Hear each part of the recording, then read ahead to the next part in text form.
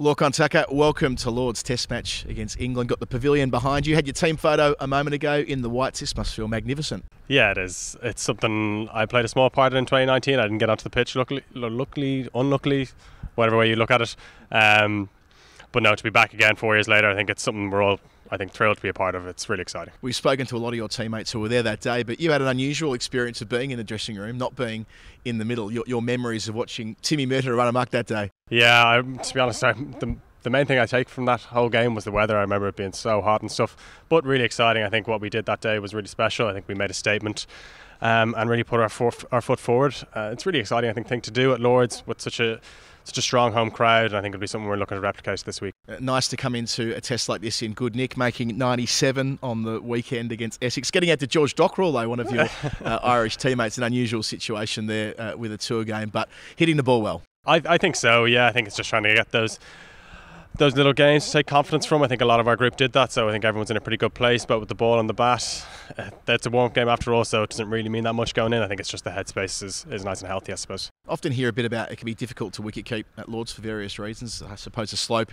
is a big part of that. Not replacing, but Gary Wilson was that golden generation wicket keeper, 2007 all the way through to the test here at Lord's in 19. But that primary job of wicket keeping is so important this week. It is, yeah, and it's great to have Wilson in the coaching staff this week. I think he's there. He can advise me. I've already been out, done half an hour in the middle. I think having someone who's done it before, I think it's always insightful, and it's kind of stuff we're looking for. It's that experience. So obviously it's new to me. It's going to be difficult. I think I'm expecting that, but I think it's just trying to be nice and relaxed and take confidence from previous performances. And the experience of being in sides that's beaten England as well. Southampton back in 2020 and lockdown, of course, the World Cup game at the MCG last year. Yeah. Your side believing you can beat an England 11. Yeah, I think so. I think some of the international teams we play, we never really show up and perform, which is disappointing. But I think England's one of those teams. For some reason, we seem to get it right a lot of the time and put in good performances, which is always great. And I think a lot of people are looking back on those previous games that we've played recently.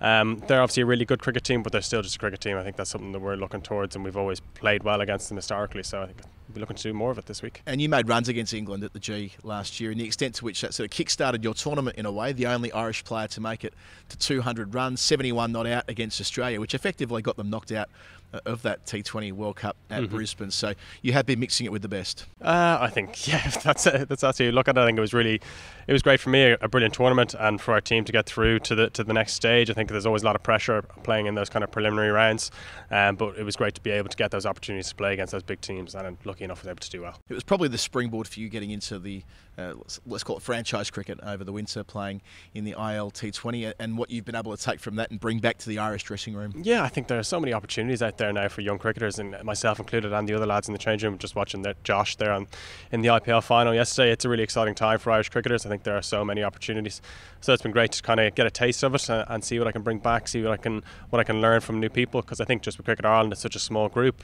You hear so much of the same stuff. Not to say that's a bad thing, but I think it's just nice to have fresh eyes on you and to get fresh eyes on something else as well. Having been in the dressing room in 19, having to wait 4 years on from that to make your test debut, making a century. I mean, nearly 150 years of test cricket. You're one of 114 men to get a test century at the first time of asking. Only the sixth wicket keeper, the second Irishman, of course, after Kevin O'Brien. Have you had a chance to think about how special that was at the start of the year? My dad's big on that, on the history of the game and stuff, and I think test cricket's really where that's at. I think we play so much one day, and T20 cricket, you can kind of lose yourself in the modern excitement of the game, but there is so much history, and all those people who've gone before you are what makes it special today, I think. So to be a part of a group like that, I think it's brilliant for me, I think, just to have it, and it'll be with me for both the rest of my career and the rest of my life. A teammate in Kevin O'Brien who did it at the first time of asking as well. I'm sure you've shared that connection together. Yeah, I've seen Kevin around recently since we got back from that tour, and it's nice to have someone else who's done it with you, I think, just to be part of that little group. And it's not like it was a one-off either, making 80 at Gaul against Sri Lanka in conditions. I know it was a flattish surface there, but having the patience to bat for that length of time, that must fill you with confidence coming into a game like this. Yeah, I think so. I don't know if some of the lads would call me the most patient batter going around, but it's a nice way to be described.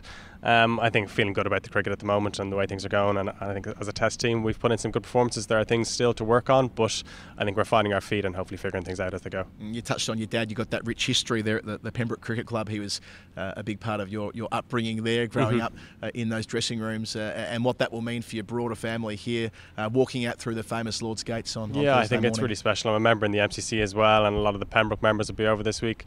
I think there's something special about this, just being the home of cricket, having everyone here.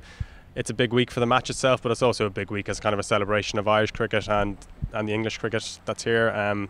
So yeah, I think it's going to be brilliant. We're really looking forward to it. Can't wait to see you straightening your stuff here at Lord's through the course of the week. Lorcan Tucker, good luck. Thank you, Adam. Appreciate it.